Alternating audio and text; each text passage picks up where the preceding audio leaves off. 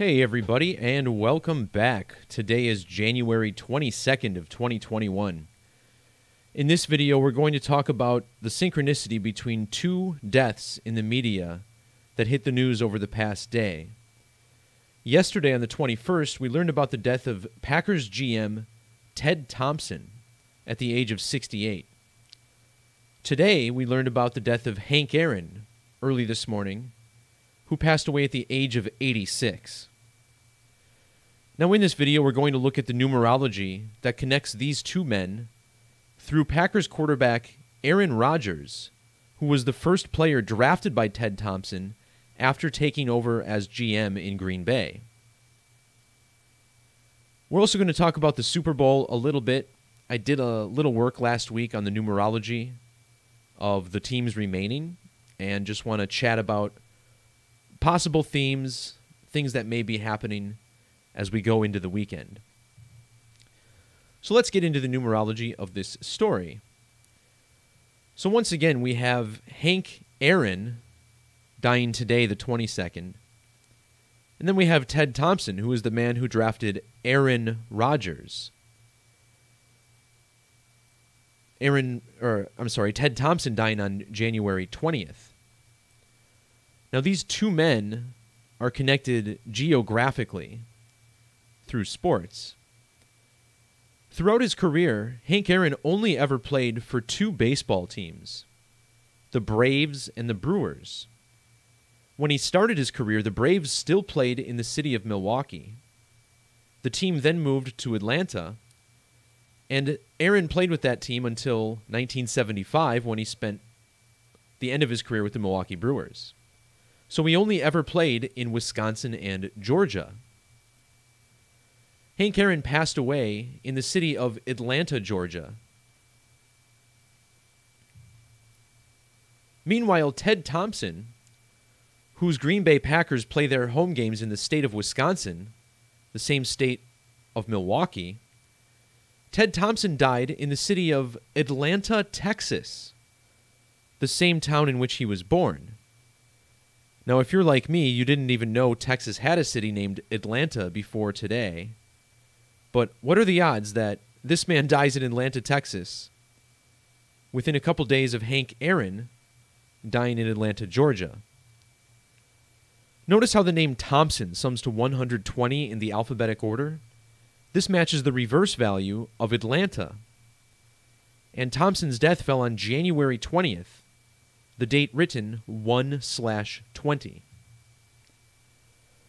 Also worth mentioning that Atlanta, Georgia has matching gematria with both Super Bowl and Super Bowl 55 in the ordinal ciphers.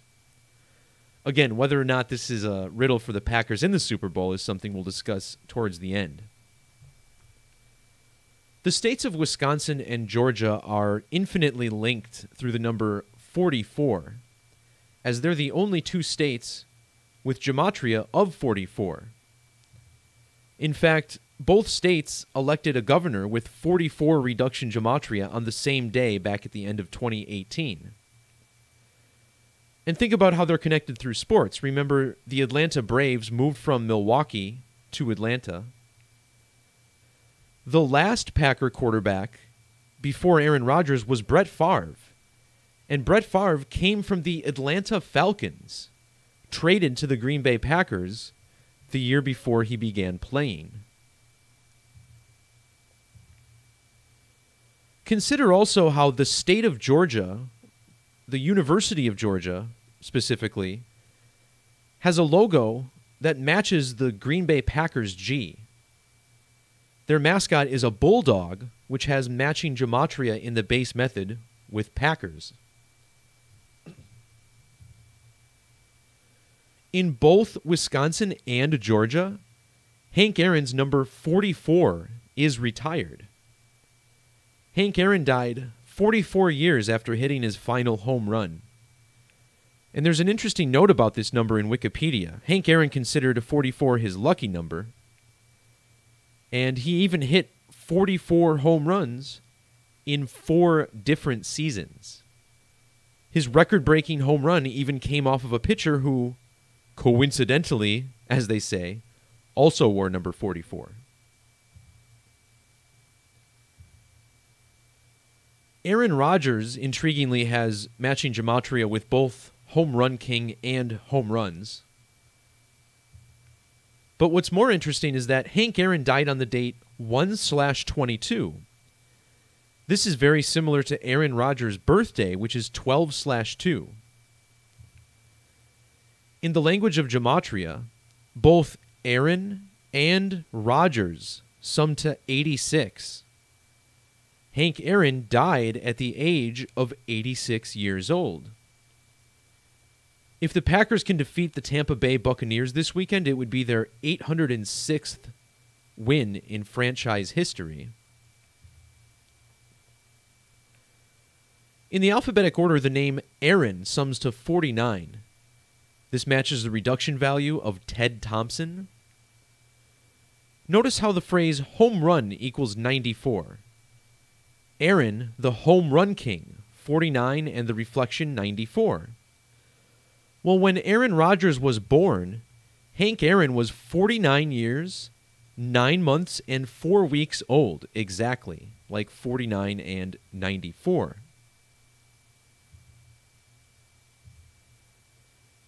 Hank Aaron died a span of 52 days after the birthday of Aaron Rodgers. 52 is the sum of Hank Aaron in reverse reduction, also his real name, Henry Aaron. He was born on the 5th of February, or 5/2. Think about the name Ted summing to 52 in the reverse alphabetic order. Meanwhile, Ted Thompson died exactly 49 days after the birthday of Aaron Rodgers. This date also falls 316 days before Rodgers' next birthday. The name Aaron equals 49, and in Jewish gematria, Rodgers sums to 316. Again, Ted Thompson was the man who drafted Aaron Rodgers, and in fact, that was his first draft pick for the team back in the year 2005.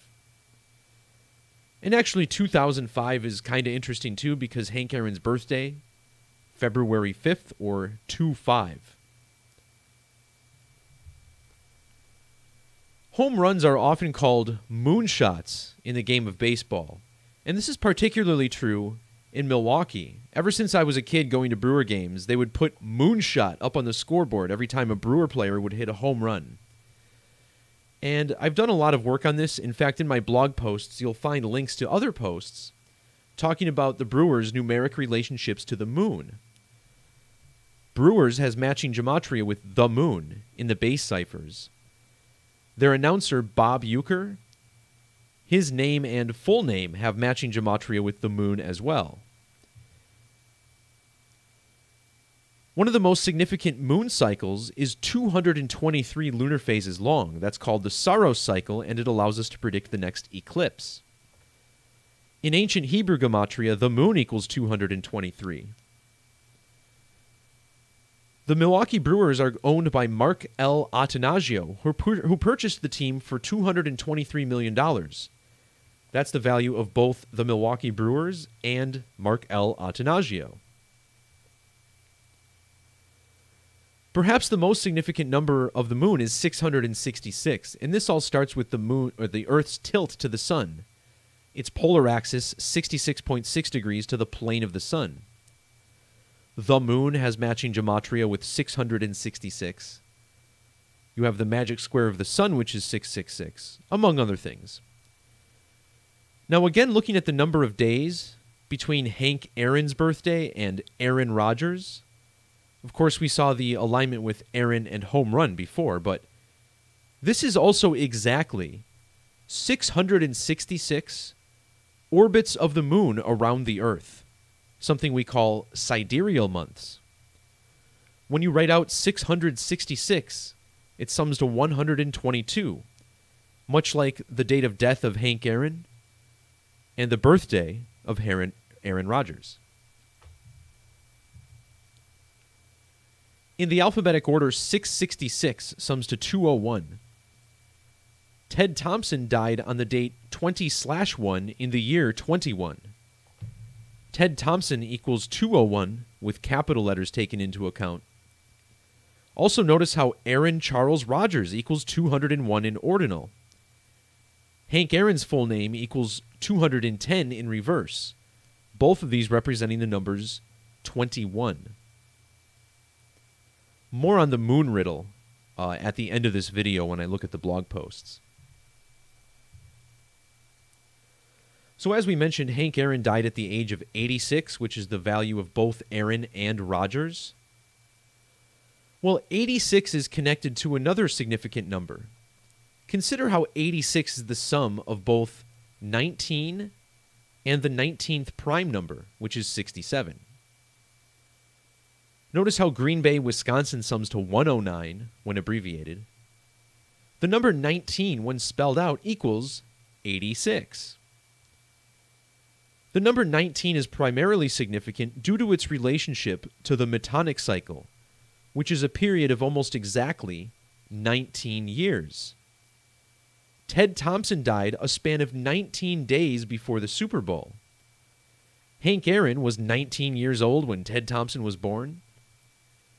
The name Ted even equals 109 in Jewish Gematria.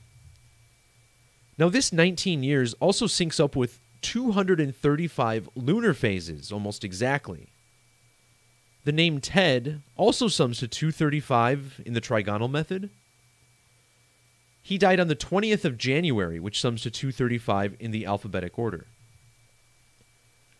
Now this Metonic cycle riddle is definitely no joke. For years, I've been saying that there is a Metonic cycle riddle with Packers Super Bowls, and this could very well be pointing us at another one this year. Notice how in Jewish Gematria, Metonic cycle sums to 668. This is the reflection of 866, which is the value of Aaron Charles Rogers in the Satanic method. Today, on the date of the death of Hank Aaron, notice how Ted Thompson would be 6 days after his 68th birthday. And I want to tie this all together because I really do think this is important. And I don't, based on the numbers that I ran, I actually thought Tampa Bay would be in the Super Bowl and probably winning it. But this, of course, has me thinking it over twice. Now, again, consider the date of death of Ted Thompson, 120, like 1-2 in numerology. Now, the Packers have won both Super Bowls, 1 and 2. The Packers also won Super Bowls 31 and 45. Now, these numbers are closely linked to the Metonic cycle through prime numbers. The 31st and 45th prime numbers are 127 and 197. These are the ordinal values of Metonic cycle, 127 and 197. In the reduction methods, Metonic cycle sums to 55 and 62, and this is where it gets even more interesting. This year, Super Bowl LV, or 55, which sums to 55 in Gematria, and Ted Thompson died on a date with 62 numerology. So could it be that the Packers are in Super Bowl 55 after having these Metonic cycle riddles with their previous victories? Not only does SBLV sum to 55, but Super Bowl 55 falls 55 days after the most recent total solar eclipse. The 55th prime number is 257, like total solar eclipse and Green Bay, Wisconsin. Both of these phrases also summing to 202, and this last eclipse was in the year 2020. Regarding the number 62, the reverse value of Metonic cycle, Ted Thompson dying on a date with this numerology, this is also the sum of sacrifice in the same cipher. Meanwhile, Hank Aaron died in Georgia, which equals 62. Notice how the numerology of the date of his death has matching numbers with Packers in reduction. Ted Thompson died in Atlanta, Texas.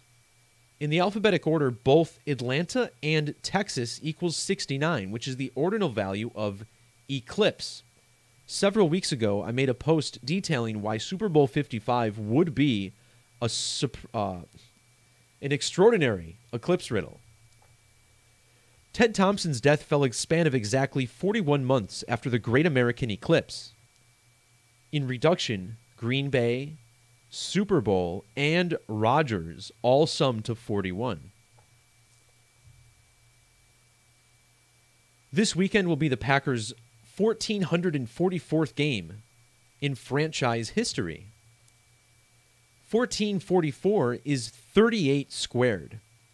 38, a number of moon in Hebrew ordinal. In English gematria, 38 is a number strongly linked with death. Killing, RIP, and murder also summoning to 38. Ted Thompson died a span of 38 days after the last total solar eclipse. He also died a span of 3 years and 80 days before the next Great American Eclipse. Now, next I just want to give a couple of items to think about. Recently we had this big false flag attack in Nashville where a man set off an RV bomb in the middle of the street in the morning. Well, what I noticed about that is that, of course, this occurred in Tennessee, and the weekend of that bombing, the Tennessee Titans played the Packers, which is a matchup which only occurs once every 4 years. That bombing was on a date with 77 numerology. Green Bay equals 77 in the alphabetic order, and the last time the Green Bay Packers won the Super Bowl, Hank Aaron turned 77 years old that same weekend. This was the last day this bombing was, with 77 numerology in the year 2020, and 77 equals 2020 in Gematria. Consider how Tennessee is the home of the Tennessee Titans, or TT, like 2020. Now we get the death of Ted Thompson, TT 2020. The Titans lost that game by a score of 14-40. This could be because of its connection to the number 44, Hank Aaron 44, which sums to 144. The number 144 and 1440 appear in the book of Revelation several times as well. A couple more interesting things about the name Hank. Hank Aaron broke the home run record in the year 74, and the name Hank equals 74. In ordinal, Hank equals 34, and Hank Aaron was born in the year 34. The 34th prime number is 139, which is the reverse value of Green Bay. This number connects us to both Ted Thompson and Green Bay, Wisconsin. The 139th prime being 797. What I did not list is that what also equals 797 is the phrase total solar eclipse in this satanic cipher.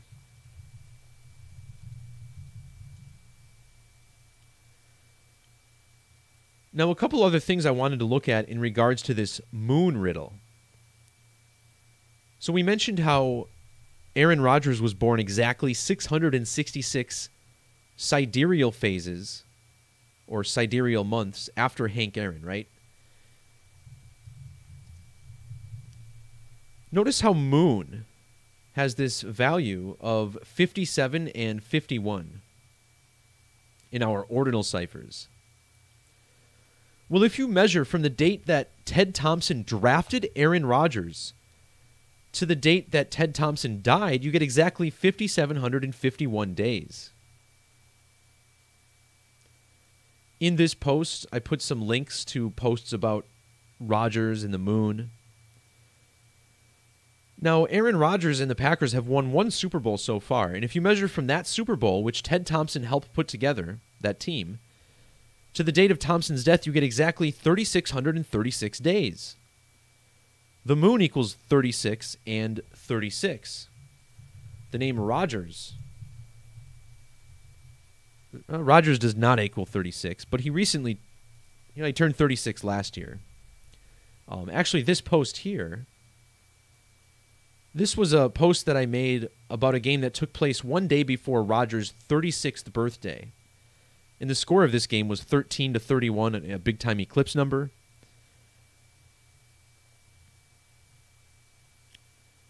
Another interesting thing about Ted Thompson is that I've long been documenting about how the Packers are coated with the moon and Saturn. And Saturn and the moon are probably the two celestial objects that are most closely linked. And this has a lot to do with their orbital cycles. The moon's lunar cycle, the lunar phase, I should say, is 29.5 days, whereas Saturn takes 29.5 years to orbit the sun. The planet Saturn equals 30 in Gematria. It has an orbital period of just under 30 years. The Packers' first coach, Curly Lambeau, coached the team for 30 years. And think about how after the Packers made back-to-back Super Bowl appearances in 1 and 2, they made back-to-back appearances again 30 years later in 31 and 32. Now, Ted Thompson was born on January 17th, 1953. If you watched my video on the Nashville bombing, you know that January 17th is a significant date. In fact, the Nashville bomber, Anthony Warner, was born on January 17th. That's because January 17th was the date that we began counting lunar phases. This is called the Brown lunation number. So if you go to time and date and look up the lunar calendar, you'll see a lunation number next to each phase. And this count goes back to January 17th of 1923. So I find it interesting that Ted Thompson was born on the 30th anniversary of the Brown lunation number being instituted.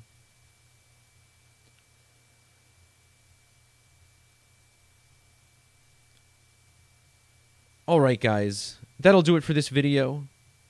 Thanks to everybody for chiming in, whether it's live or archived. Do feel free to like, share, and subscribe, as whatever we can to help the algorithm is appreciated these days. Oh, and actually, I'm not going to end the video here. I wanted to do a little of a dig here. So sorry for the preempted thing, but I think you'll appreciate this. I just want to pull up the table, and again, by no means am I an authority in sports predictions. And last year at this time, I had the 49ers. I ended up changing my pick last year after Kobe Bryant died due to his relations with Jimmy Garoppolo. And Jimmy Garoppolo had a season-long Venus riddle, Venus being related to Kobe Bryant in Gematria. So understand, whatever I call here, you probably shouldn't pay much attention to because it usually gets changed or whatever, but I just want to talk about some interesting things. So perhaps the most interesting thing, running the same numbers that I ran last year that helped me pick out that the Chiefs would win, all of this pointed to Tampa Bay for me. And I took as many notes as I could. These notes are alignments for Tampa Bay based on total franchise wins and games, Bruce Arians and Tom Brady's career records. We're just looking at a snapshot of the most basic numerology. And there are many alignments for Tampa Bay. I don't want to go over all of these, but one of my favorite ones was that oh, geez. Maybe you guys should just read what I have on here. Pause it if you have to, but it's just a number of things. And I couldn't really find anything interesting in the alignments for any of the other teams. Now, this doesn't mean that Tampa Bay will win because riddles are never this obvious. And there's usually something more with the Super Bowl. Now, every year in the Super Bowl, it's not just a numerical thing. There's also an overarching theme. And when we look at a list of Super Bowls, this is going to become very clear. We know that this has been happening since the very beginning. It all goes back to Super Bowl III, won by the New York Jets. This game was played the same month that construction started on the South Tower of the World Trade Center. And then it was Jets in New York that ended up taking the World Trade Center down. Of course, that team was quarterbacked by Broadway Joe, which equals 119, like September 11th. I have a whole post on those alignments, but, Super Bowls, again, they're not real. These are riddles of some sort. And it goes back to the beginning, but since I've been paying attention, go back to Super Bowl 50. We had the white Broncos against the Black Panthers. Remember, we had the Black Panther tribute at halftime. The quarterback of the Black Panthers is Cam Newton. The founder of the Black Panthers is Huey Newton. And in fact, those guys are probably related. So that was the theme, was the Race War Bowl. That was when all the cop killings became big news. In Super Bowl 51, we had this big 25 riddle. And this game was right after Trump took office. Of course, Trump equals 25, the first Jesuit president. This was shortly after the first Jesuit Pope, 25. The Pope even showed up on the big screen before that game. And then this game was all about 25. It took place on 2-5. They moved the touchback to the 25-yard line. The game-winning touchdown was scored by a 25-year-old. It was Tom Brady's 25th playoff game. It was the AFC's 25th playoff Super Bowl. It goes on and on. Then we had the American Flag Bowl, 52. Now, the American flag was first sewn in Philadelphia, and the address was 239, the address where it was sewn, and 239 is the 52nd prime number. This was the 52nd Super Bowl won by the city where the flag was written, or sewn. And of course, they played the team with the American flag on their helmet, the Patriots. Then we had Super Bowl 53, and 53 is just the football number. You have the football in the shape of the Vesica Piscis, 53, the 53-yard wide field, 53-man rosters, etc. And there was only one touchdown scored in this game, and it happened exactly 53 minutes into the game. The Rams only scored 3 points, and that came on a 53-yard field goal. This was all a tribute to the 1953 NFL Championship as well. Now, last year, we had the Joe Montana Bowl. It was both teams that Joe Montana played for. Patrick Mahomes has matching gematria with Joe Montana, as well as his birthday. He would have made Joe Montana 5-0. Chiefs equals 50. Super Bowl, or the 50th Super Bowl of the modern era, and it was 50 years since the Chiefs won their last title. So now, what's the theme for this game? Shout out to Lambda 115 who caught the potential Great Reset Bowl. If this game features the Bucks and Bills, think about Bucks and Bills both being used to refer to money, it could be that the Bucks and Bills both make the Super Bowl the same year as the Great Reset. So that to me is a very legit theme, and I think there's a great possibility that happens. Of course, now you get this death of Ted Thompson and Hank Aaron, hinting us at the fact that maybe the Packers will win, but understand that just because there's a death related to a team doesn't mean that team does well. Last year we had the death of Chris Dolman. Dolman played for the San Francisco 49ers for 3 seasons, and then he died right before the 49ers played in the Super Bowl. Well, remember, the 49ers ended up losing the Super Bowl. So this could very well mean that the Packers lose this weekend.